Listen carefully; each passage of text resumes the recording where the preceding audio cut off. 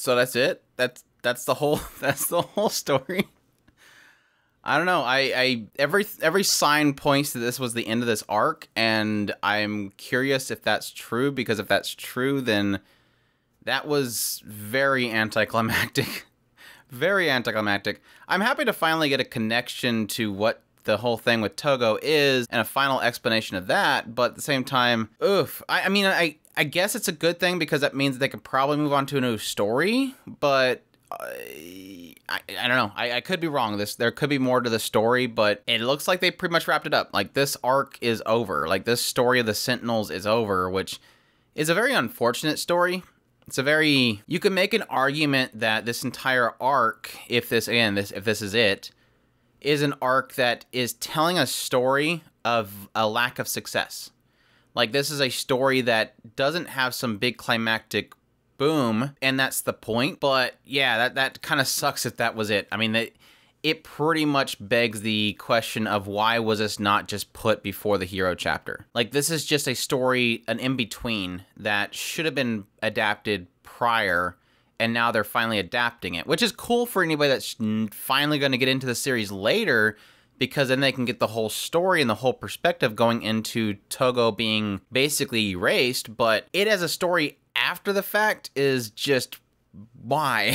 Why? But again, I'm probably judging too early. We could get into episode 5 and then boom, we have a new story, but that's rough. But yeah, this is my thoughts on episode 4 of Yuki Yuna as a Hero, the Great Mankai chapter. Yeah.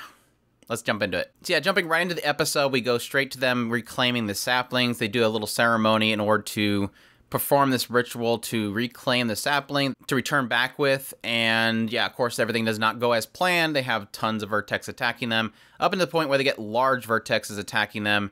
And it seems like they're going to lose Miroku. Miroku takes a hit for Mibuki, and it looks like she pretty much dies, but she doesn't die. So thank you for the fake out death. That's not cool, but sure, good on you, Shou, for doing that. It's not cool.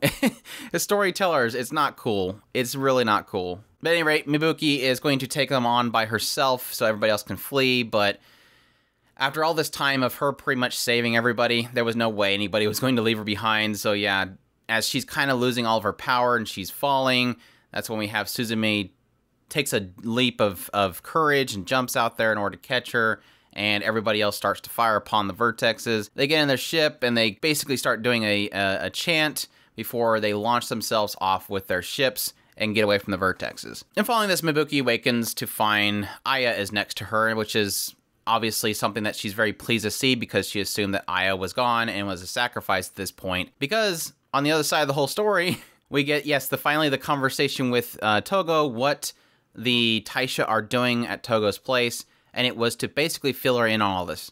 She basically tells her the entire story of what happened with the Sentinels. They went out, they planted these saplings, and then when they came back, they had to do this whole ritual, and so they were going to need the Mikos, so they sent them off to get the saplings again. And yes, they're planning on sacrificing 6 Mikos in order to appease the gods. And the thing that was a big question mark for me was, wait, is this the tie-in with the hero chapter? That doesn't make any sense, because Togo was, I thought, just holding off the flames, not necessarily a sacrifice to Shinju. That stuff I don't think is very well explained. I know a lot of people in the comics are trying to, you know, clarify a lot of that stuff. It's just, I think that the story didn't tell it very well, I think is the thing. Because obviously we do have Yuki in the later hero chapter is put up to marriage to Shinju. That's a completely different ceremony than what they're wanting the 6 Mikos to do, which is the fire offering. And the fire offering takes 6 Mikos. Aya was going to be one of them, but as we find out with this episode, the Taisha are at Togo's place to tell her, look, you're enough, you're strong enough that you can be a single sacrifice to replace these 6. We're asking you to do it in order to basically save these 6. Which I don't know why the Taisha would care to do that. I don't know if that's something that's going to be explained later. Like, why would the Taisha care to go to Togo in order to avoid sacrificing 6?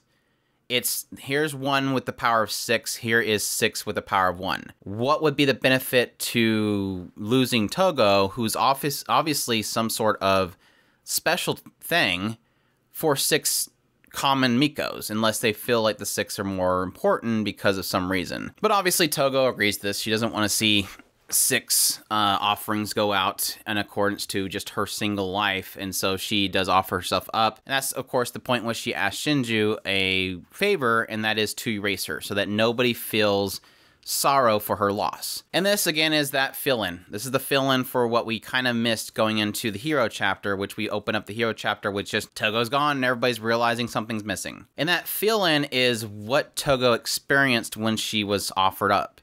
She went into this whole offering. Obviously, this fire offering apparently is this where they put them up to be burnt for a long period of time outside the barrier, and that is their way of speaking to the gods. And during this time that Togo's kind of locked away in herself, she ends up meeting Jin again, which is way cool. Love seeing Jin again. I absolutely miss Jin. I think she was one of the best characters in the series. And yeah, Jin's telling her, like, you know, hey, how's it going? Togo's like freaking out because she's seeing Jin again. She's obviously upset because she forgot who Jin was, and she still holds true to that. She's still, I mean, we see it in the first episode of this season. Togo's still beating herself up for forgetting Jin. And in this moment, Jin's like, you know, look, it's not your time. This isn't your time. She's like, no, I've done this. It's to help the other 6. And she's like, it's not how it works over there. This stuff is just basically a bandage, and it's not going to fix things. And obviously, these people are not going to let her have this happen. And yeah, you hear Yuki and everybody else calling out for Togo to come out. And that would be, again, that bridge to the hero chapter. This is what happened when they went there and pulled Togo out of it. Yeah, overall, decent episode. The first part of it was kind of shrug. Just a lot of battling and a lot of self-sacrificing, a lot of fake-outs, which I didn't like. I don't like when shows act like a character dies and they don't actually die. Had a nice moment with Suzume actually getting out there and being strong and having her moment to be brave, so that was really cute. But like I said, very anticlimactic. If this is it, it's very anticlimactic to kind of just come out of it as a battle. Oh, Aya's alive. By the way, Togo goes. Fast forward, Yuuna comes and saves her. Like I said, I'm very mixed. I want to say that these 4 episodes, this story arc is a story that should be told, and I'm happy that it's told.